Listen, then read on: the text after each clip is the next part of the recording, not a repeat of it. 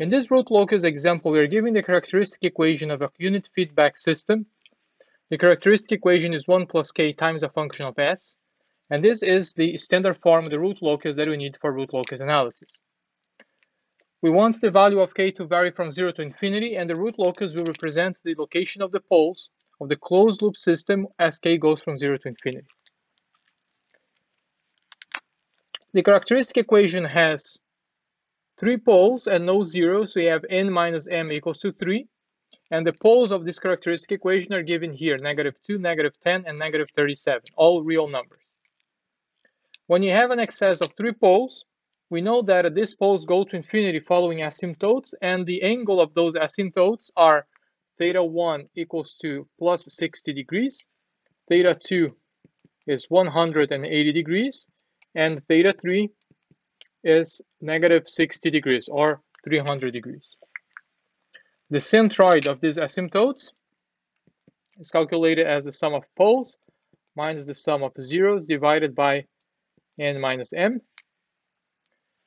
And this is -2, -10, -37 divided by 3, which is -16.33. Let's now locate the poles on the S-plane. We have 3 poles, -2, -10, and -37. The centroid of the asymptotes is at -16.33. So let's place it around here, -16.33. This is the value of alpha. One of the asymptotes go up at an angle of 60 degrees. The other one goes downwards at an angle of -60 degrees. And the third one goes to -infinity because that has an angle of 180 degrees. Now, where is the Rootlocus? The Rootlocus is always to the left of an odd number of poles and zeros, which means that in this case, the Rootlocus is between -2 and -10, and to the left of a -37. Because of that, we can immediately tell that at -37, this pole needs to go to -infinity to use the 180 degree asymptote. There is no other possible solution. So this pole goes to -infinity. What happens to these 2 poles? Well, they'll come together because there is a Rootlocus between them. And then they will break away from the real axis. One goes up, one goes down, and they will use this asymptote. Now, where exactly do these 2 poles come together and break away from the real axis? To find that point, we need to find the breakaway point. And to find that, we again set P of s equals to k. Replace P of s in this expression, isolate for it. P of s is -s to the power of 3 plus 50s squared plus 500s plus 100.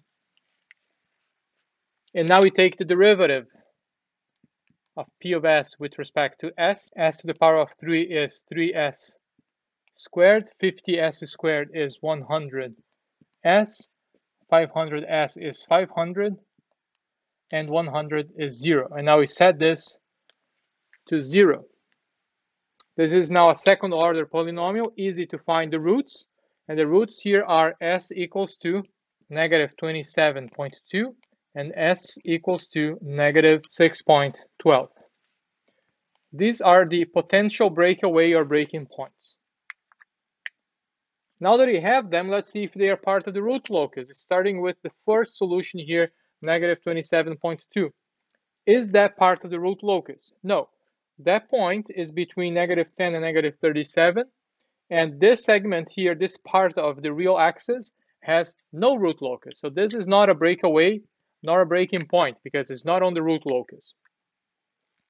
Is -6.12 part of the Rootlocus? Yes, it's right here and is part of this segment of the Rootlocus between -10 and -2.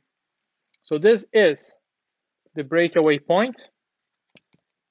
This is the point where these 2 poles will come to meet before they break away from the real axis and become imaginary numbers.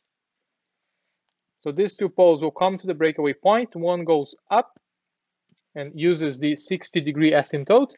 The other one goes down and it uses the negative 60-degree asymptote. Now, following that, we can also specify the value of k at the breakaway point. Why do we care about the value of k at that specific point? Well, that is the transition between a overdamped and underdamped system. So the value of k at this point may be critical to some application. What is the value of k there? We know that the breakaway point is at negative 6.12. If you now evaluate our function p of s at s equals to negative 6.12,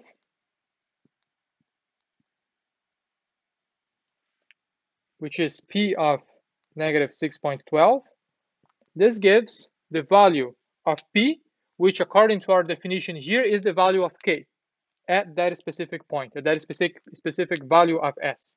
And this happens to be 416, which again is the value of k. So k here is 416. Now, past 416, these real poles become complex conjugate numbers, and the system transitions from a overdamped to an underdamped system. Now, the poles are following the 60-degree asymptotes, and they may cross into the imaginary axis at these 2 points. What is the value of k at those 2 points? Well, this is not part of the problem, but we can calculate them just for amusement purposes using the Routh-Hurwitz stability criterion. Let's do that. To use the Routh-Hurwitz stability criterion, we need to rearrange this expression. This can be rearranged as s to the power of 3 plus 50s squared plus 500s plus 100 plus k equals to 0. Now that we have the expression in this form, which again is the characteristic equation, we can build the Routh-Hurwitz array. Starting with s to the power of 3 and going down to s to the power of 0. The first coefficient is 1, the second one is 50, 500, 100 plus k is the coefficient of s to the power of 0. This value here, let's call that a. We'll determine that later. This value here will be 0, and because this value is 0, then the value down here is 100 plus k, and the value there is 0 as well. What is a? A is the cross multiplication here, 100 plus k minus 25,000 divided by negative 50. Now, if you're looking for values of k that will bring the root locus to these 2 points, when you lie on the imaginary axis, we know that there in the Routh-Hurwitz array is characterized by a row that has only zeros in it. So if a is 0, then we are located on the imaginary axis. If 100 plus k is 0, then you're also on the imaginary axis. If you solve for 100 plus k equals to 0, the value of k to satisfy that is negative 100. This is not part of a root locus because a root locus goes from 0, k equals to 0, to k tending to infinity. So this value of negative k is not of interest. Now let's set a to 0. If a to 0, we have a row of zeros here. If a equals to 0, we can now solve for k. We have 100 plus k equals to 25,000. K equals to 24,900. If k is 24,900, a is 0, we have a row of zeros here, which means that we are placed on the imaginary axis here. K equals to 24,900, and we are here and here. To summarize now, if k is between 0 and 416, the poles are real numbers. This is also a real number, and we have a overdamped system. When k equals to 416, we are placed right there at the breakaway point. Because the 2 poles are the same, the system is said to be critically damped.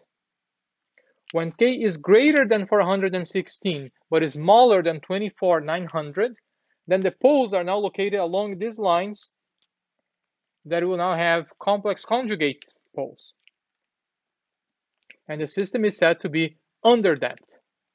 When K equals to 24,900, the system is marginally stable.